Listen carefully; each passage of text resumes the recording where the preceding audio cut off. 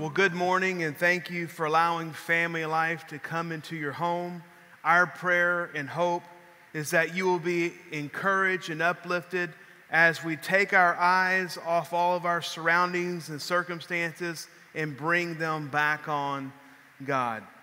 Just a little word of encouragement. I know it's getting a little bit tough staying at home and doing different things, and it's starting to get old. You know, a couple weeks was okay, but now we're into 3 and 4 weeks, and it looks like 3 or 4 weeks more. And I just want to encourage you that as we meet today, we're 7 days closer to the end of this thing as we were last week. So just want to encourage you every day. We're closer to a breakthrough, so don't be discouraged. Don't let yourself fall into discouragement or depression. You know, the last few weeks we've been talking about how to live by faith instead of fear.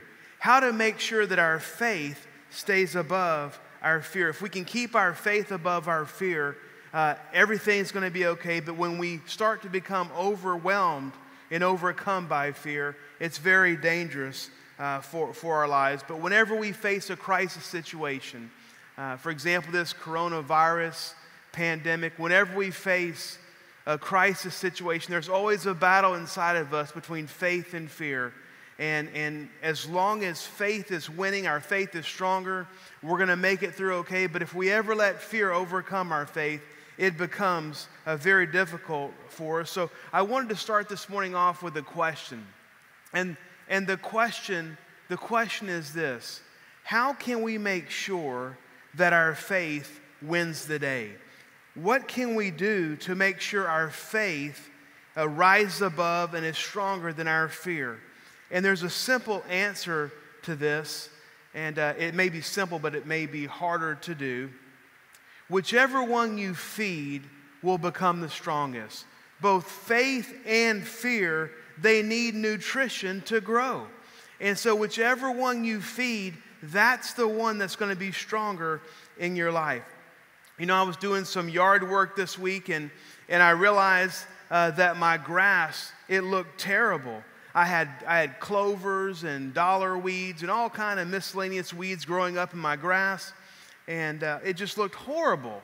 And so I went to Home Depot and I bought some Scotts Triple Action, you know, weed and feed, ant killer, turf builder. I mowed my grass, put on a heavy dose of fertilizer, turned my sprinklers on, and you know, it was a miracle. Within 3 days, 2 to 3 days, my grass is starting to turn green. The weeds are starting to die. And, you know, the problem was not the weeds.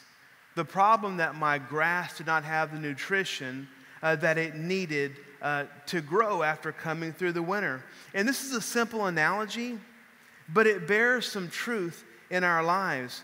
Every day we're making decisions. Every day we're making choices to feed our faith or to feed our fear. And whichever one gets the nutrition wins. Whichever one gets the most nutrition becomes the strongest. And so our fears feed on the natural circumstances around us.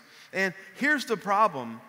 Our natural circumstances, many times they're factually true, they're valid, but they can still overwhelm our faith.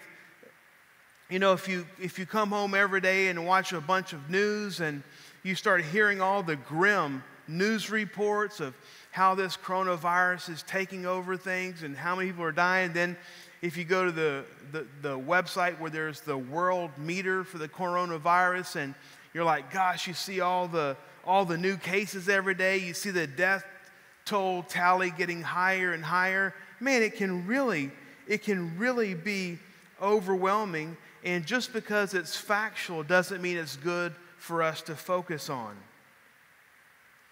When I went to Home Depot last week to get the fertilizer I was talking about, I was trying to avoid people. You know, I mean, just a self-evaluation. If I see someone that doesn't look good, or if I see someone that I think is potentially sick, I just go down a different aisle, man. I'm just going down a different aisle. And if I have to break the 6-foot barrier, you know, I don't have a mask, so I just hold my breath. going in, man, I'm doing my business and getting out again. Now, some of you are laughing at me, but you do the same exact thing. How many of you, when your family, if you have young kids or when your kids were young, when you went on a vacation, you're driving, if you went through a long tunnel, everyone held their breath, played the game, who can hold their breath through the tunnel?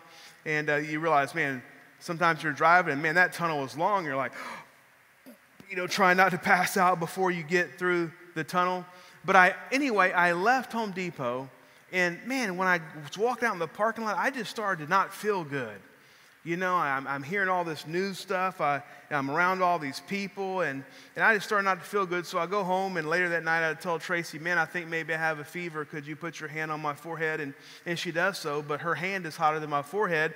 So she's like, you don't have a fever. My hand's hotter than your forehead. But I'm thinking, we're both goners, It's like I know I got something, and then she's hotter than I am. But how many of you know that is fear talking? That is letting fear, the natural circumstances of life, get into your head and get into your heart. So fear feeds on the natural circumstances around us. So we just have to learn to block some of that out, or fear is going to overwhelm us. But our faith feeds on the truth of God's word. In church, now more than ever, we have to get a steady diet of God's word.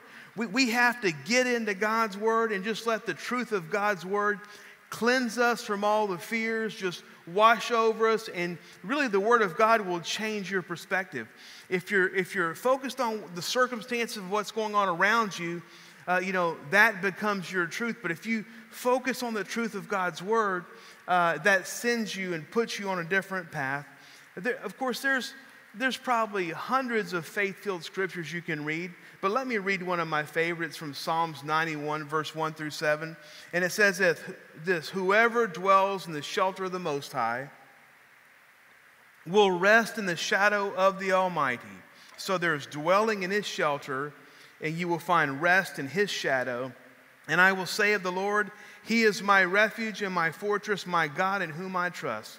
Surely He will save you from the fowler's snare and from the deadly pestilence. He will cover you with His feathers, and under His wings you will find refuge. His faithfulness will be your shield and rampart, and you will not fear the terror of night, nor the arrow that flies by day, nor the pestilence that stalks in the darkness, nor the plague that destroys at midday.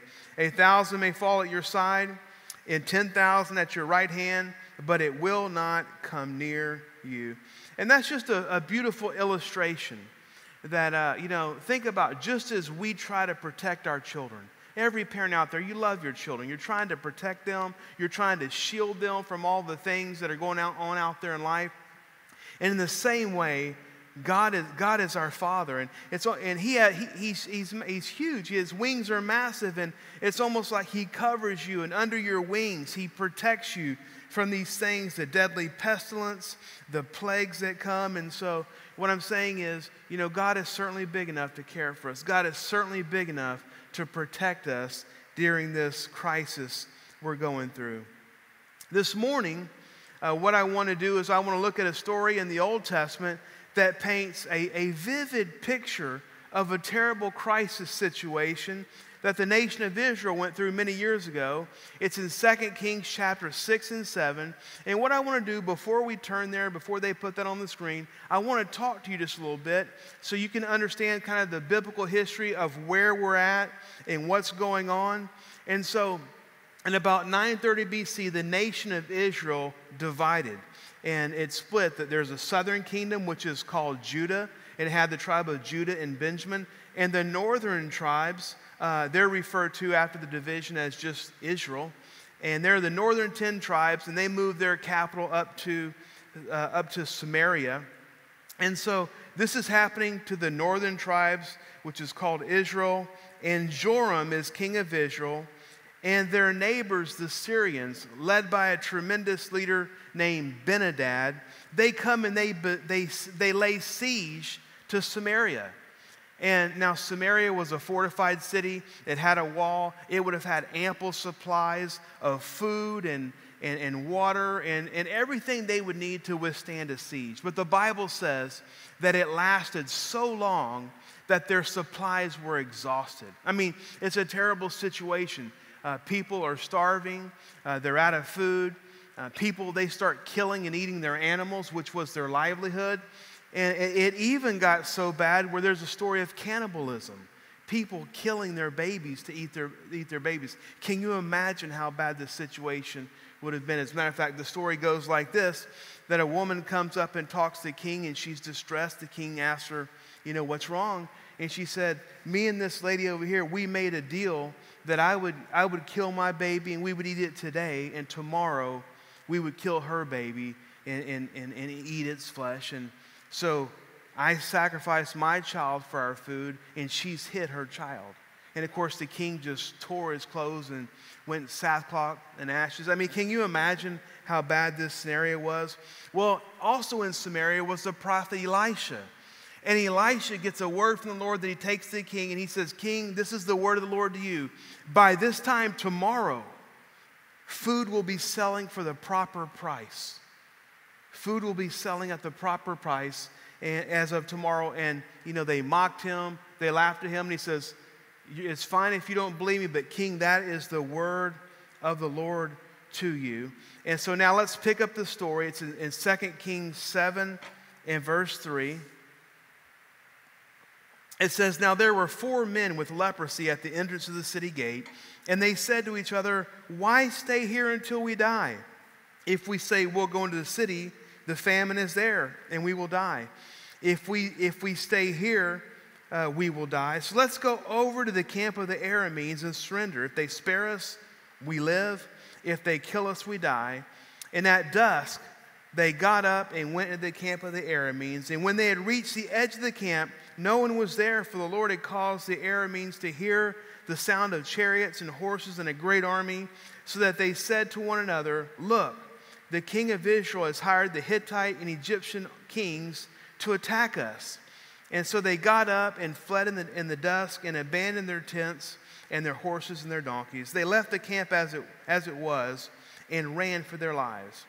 The men who had leprosy reached the edge of the camp, entered one of the tents, and ate and drank. Then they took silver, gold, and clothes and went off and hid them. And they returned and entered another tent and took some things from it and hid them also. Then they said to each other, what we are doing is not right.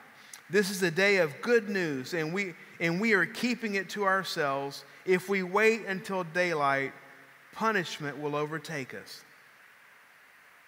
Let's go at once and report this to the royal palace. And so quite a dramatic story.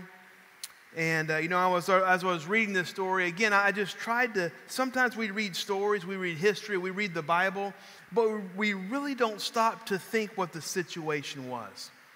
And I think sometimes when you do that, you'll appreciate that even sometimes when we're in bad situations, they're not near as bad as what other people around the world and in history have gone through. But I tried to imagine how bad the situation must have really been. I mean, people are turning for each other. If you imagine people are starving, there's death. There's dead bodies all in the city of Samaria. They can't do anything with them. The stench of death is in the air. You have people killing, slaughtering their animals for food.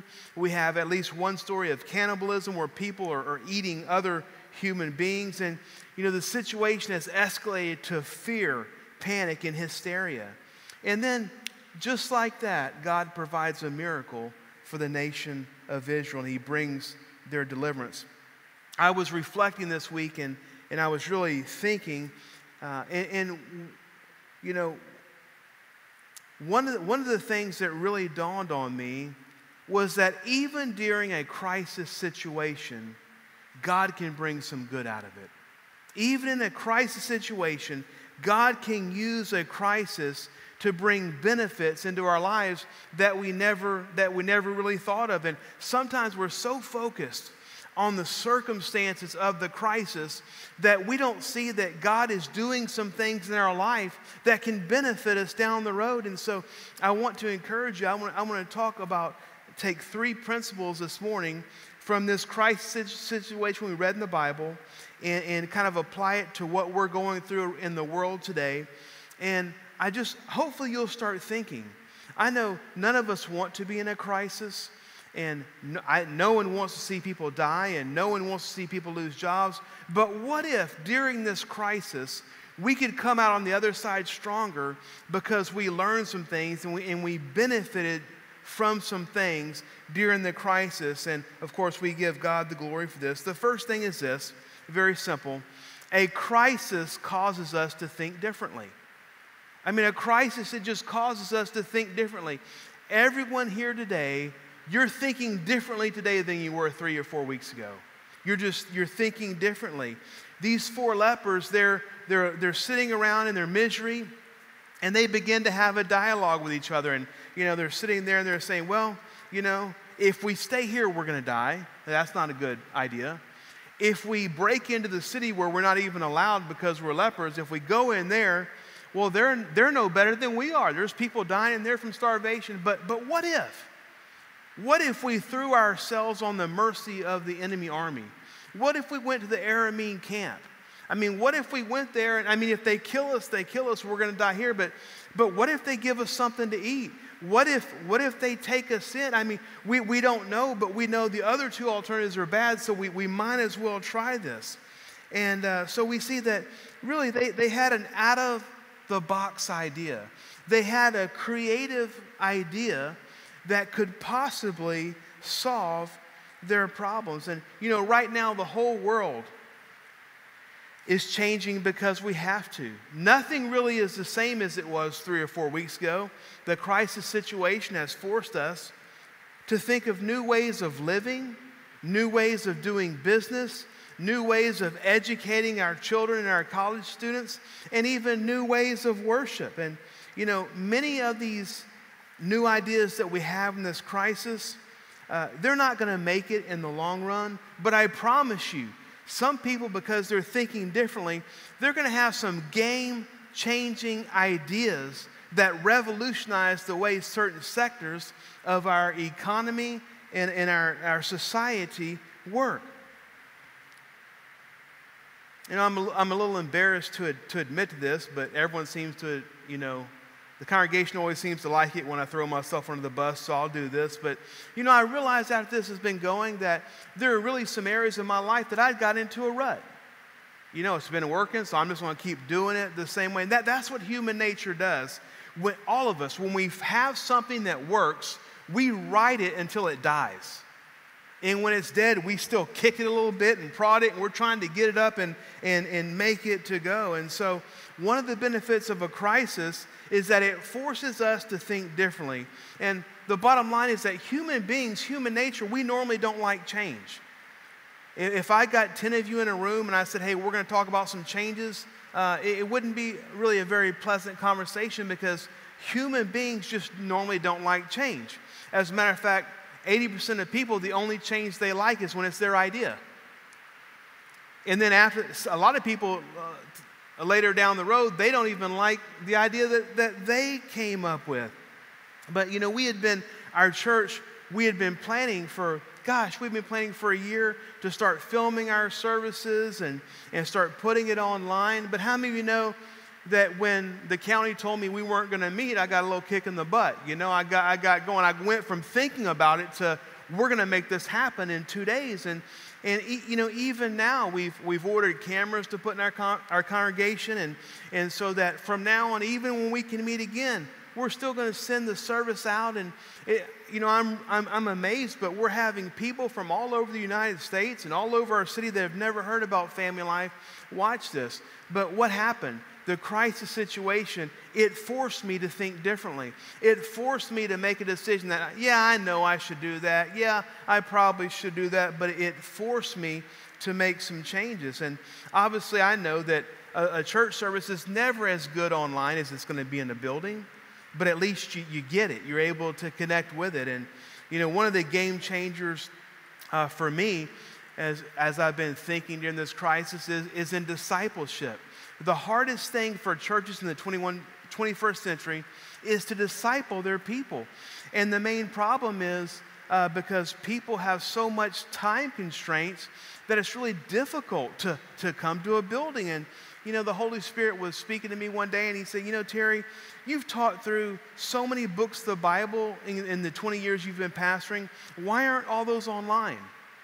I didn't have a good answer.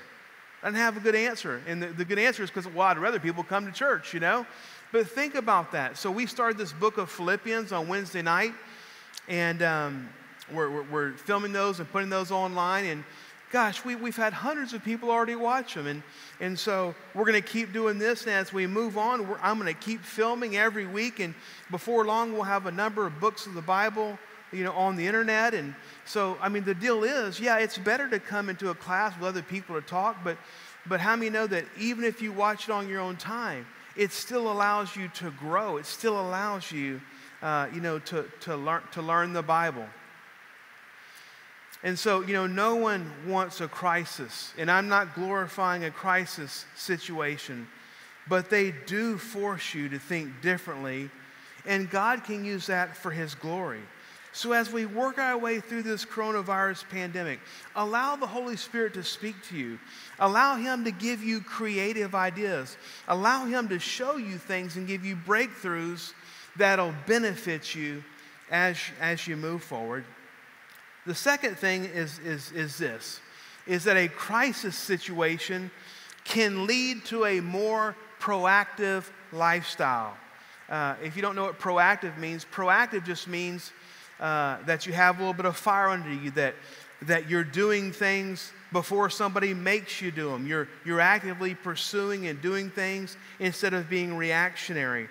So I think this crisis really it's changed our thinking. Many times we think about doing things, but when there's a crisis situation, for example, we go from saying, I should go to the store. Well, maybe I'll go to this afternoon, or maybe I'll go tomorrow afternoon, or whatever. Now, what are we doing? We're waiting in line. We're going there but an hour before the store's open, and the line's wrapped around there. We're waiting in line, and basically what we're saying is, hey, today I am getting that toilet paper. I am for sure getting that toilet paper today. That's still the thing that surprises me the most. I just can't believe. I just can't believe how hard it is to get just certain necessities.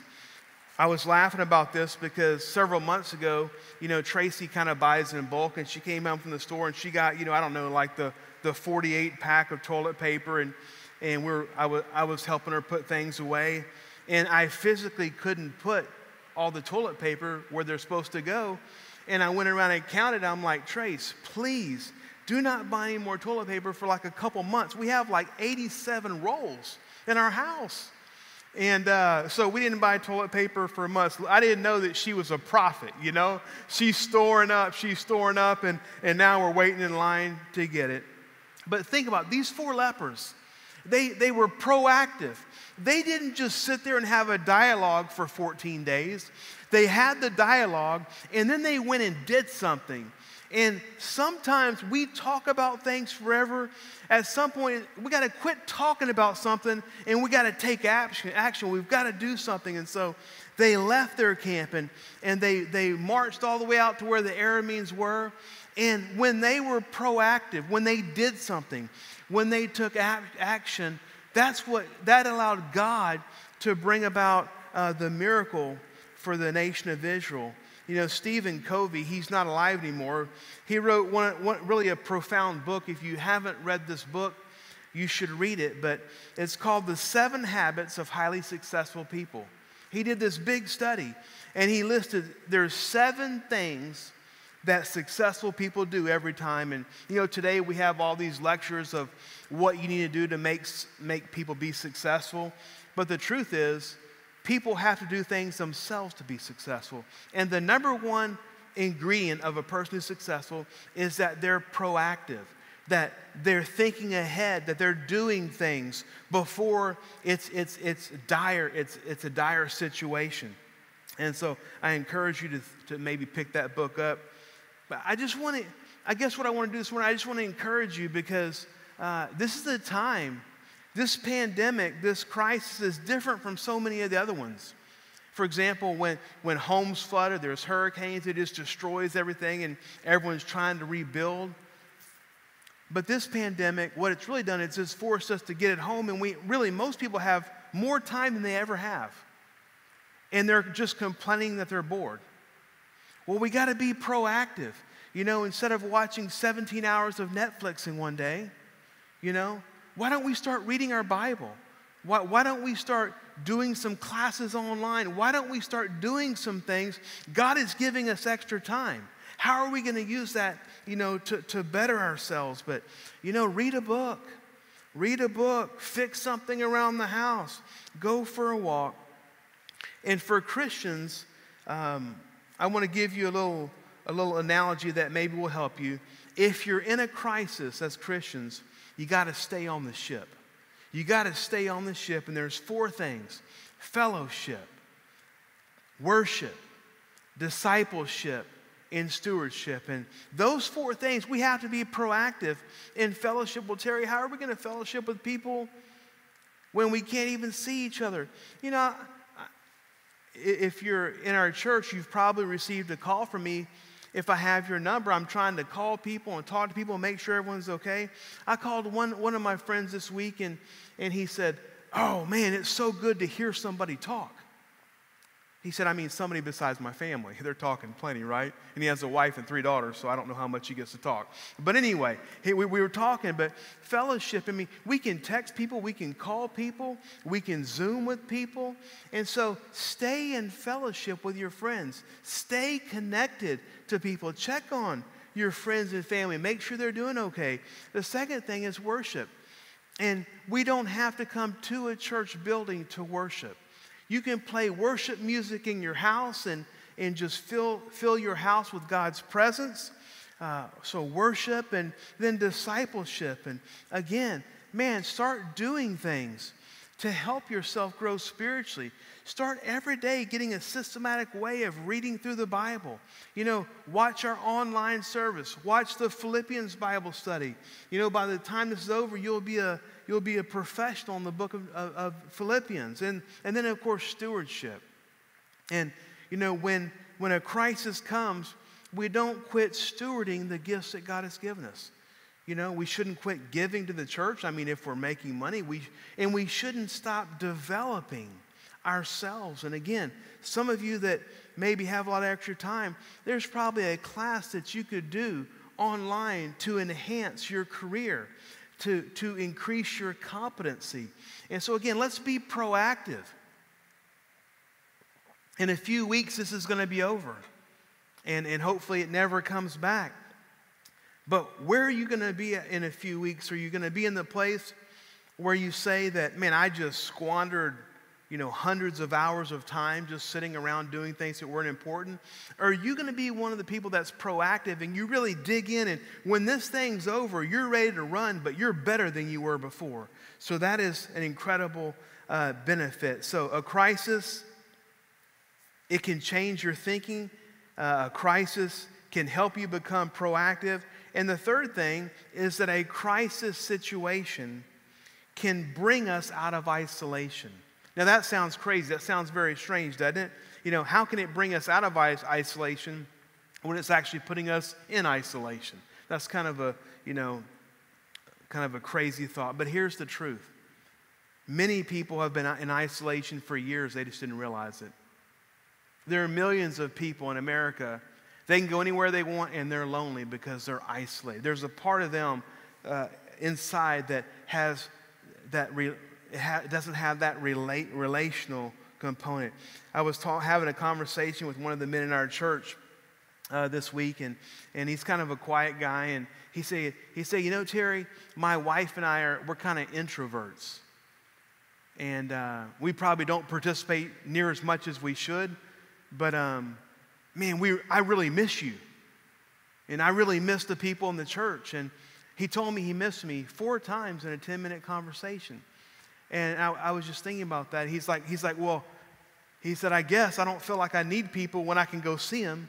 But when I can't, I don't like it, you know? But think about that. A lot of people, we have the freedom to do whatever we want in this country. I mean, you know, unless it's a criminal offense or something. But so many times we have the freedom to do anything we want, but we still choose to isolate ourselves, and we don't realize that we do. These four lepers, they portray a really sad story of isolation. If you know anything about leprosy, leprosy was a disease that affected your skin, and it basically just rotted off parts of your body if it got bad enough.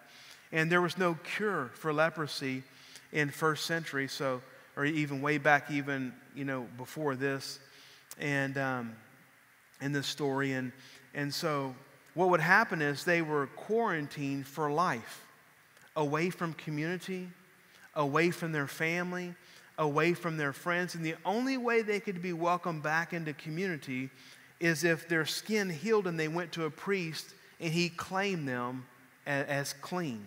And so think about this. And the reason they isolated was because there was no cure and they didn't want it to spread to other members of their house. So these lepers are living out in a little commune with other lepers,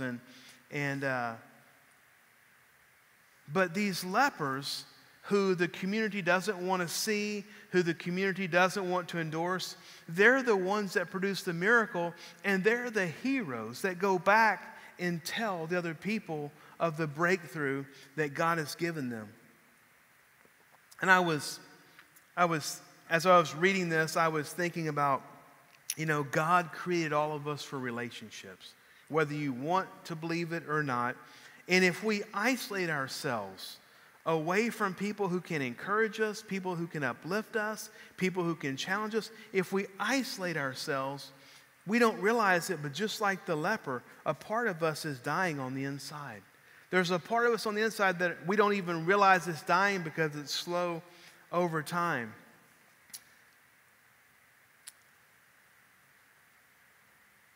As I was studying this week, I realized, there are millions and millions of Americans who have isolated themselves spiritually from God's house and God's people. There's millions of people who, for some reason or another, they've just chosen to isolate themselves spiritually, and they're just going through life alone. Sure, they watch church on television. Sure, they listen to the radio. And honestly, they love God. They really do. But they've chosen to isolate themselves, and maybe they had a bad church experience, and so they're just not going to do that again. Maybe a Christian leader just really let them down. Maybe some of their friends in the church hurt them for some reason or another. And my prayer throughout this crisis situation, I'm praying every day that when things get lifted and we're able to worship together, I'm just praying that there's millions of people who come back to the kingdom of God. And not that they're not in the kingdom of God, but come back to houses of worship. Come back and are restored into relationships.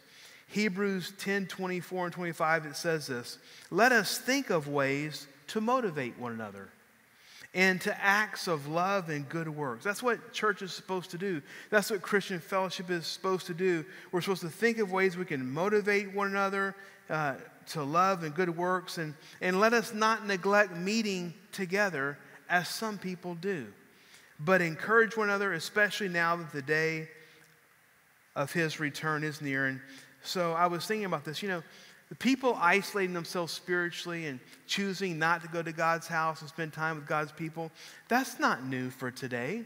I mean, look what the Hebrews writer says. It was happening way back in the first century. People, for whatever reason, were deciding, I don't need to go to church. I don't need to associate with God's people. I'll just do it. I'll just do it on my own.